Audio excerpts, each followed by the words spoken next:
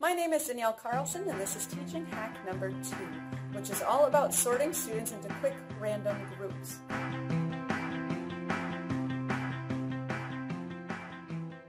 There'll be times where you'll want to plan groups ahead of time, but other times you'll just want a quick random way to throw students together.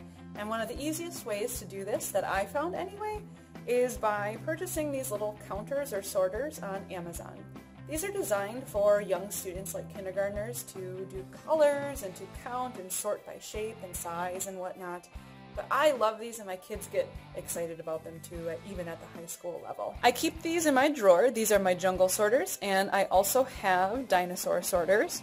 You can sort into 4 groups of 6 based on color, or you could do by dinosaur type, and there's 4 of each kind of dinosaur in these different colors.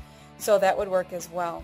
I have 2 kits because this animal set also has purple, so I can get 5 groups of 4 out of it. I'll walk around with all these sorters in the basket and I'll throw 4 random ones out on the students' desks, and from there then each student takes one, and then I can say, okay, all the Triceratops need to get together in a group, or all of the orange dinosaurs are getting together in a group, or whatever.